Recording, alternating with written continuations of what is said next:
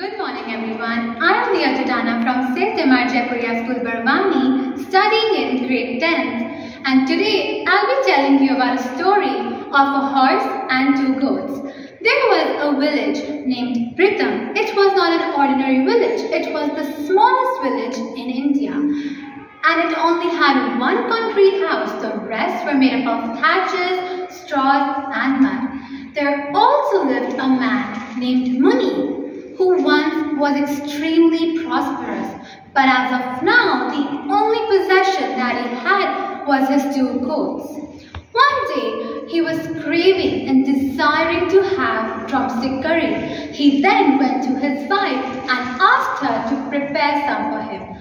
His wife said, "We don't have any money at home. You should go to a local vendor and ask him for some ingredients." Muni did what he was asked to do. He went to a local vendor and said, "Hey, could you give me some ingredients? I promise I'll pay you later." But what the vendor did was a little astonishing, because the vendor humiliated him and asked him to go back. And then Muni came back and told everything that happened to his wife. But what his wife did was somewhat similar to what the vendor had done, because his wife had asked him to go away by saying, "Okay, then I don't have any food to give you. You should go away." Muni, with a lot of disappointment, went to the outskirts of the town.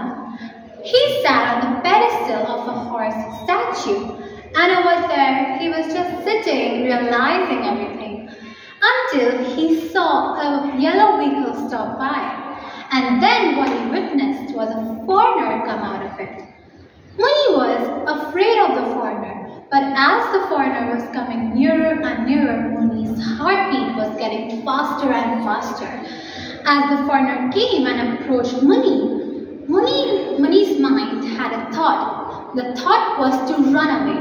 But then the thought that came to Muni's mind later was that if I start running, this man will come and chase me, so I should not run and be here. So Muni did what he thought to do. Muni was here, and then the foreigner approached him and said, "Namaste, how do you do?" But the only English words Muni knew were yes and no. Muni thought that this is a policeman and he has come to arrest me for the recent murder cases in my town.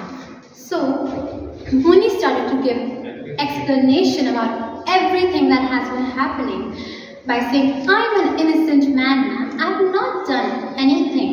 But all of this was spoken by him in Tamil, which resulted in the foreigner being extremely perplexed. The foreigner said, "Can't you speak a word in English? Everyone in this country seems to know English." Without understanding a thing, Muni continued to talk in Tamil about all the incidents that have been happening in his village. Then, the foreigner saw the statue where Muni was previously sitting on. The foreigner was awed by the statue. He had an abrupt desire to get the statue. He then inquired about the statue. Said, "Hey, is the statue yours?" Muni didn't understand a thing, but what he did understand was statue. So he started to tell everything about the statue, that this is an ancestral statue. It means death to all of our problems, all of our conflicts, and all of my generations, the upcoming ones and the old ones, ancestors, they have always worshipped this statue. But again, all of this was spoken by him in Tamil, so he didn't understand, the foreigner didn't understand a thing. So the foreigner took out 100 rupees and offered it to Muni. Muni thought that this is being offered to him for his goats. So Muni happily took the money, left his goats there and went back home. The foreigner was just as happy as Muni because he finally got that captivating statue.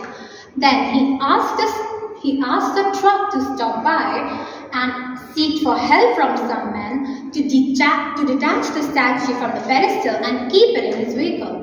Then, after detaching the statue from the pedestal and keeping it in his vehicle, he went home. He headed home, and now Muni went to his wife, narrating about everything that had happened. Muni's wife was just as happy as Muni, until they both heard the goats bleating outside. They both went, and Muni started to scold the goat. "What are you doing over here? I had sold you to the man. Why did you return back?"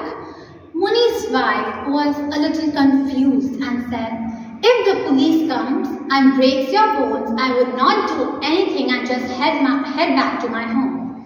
Thank you.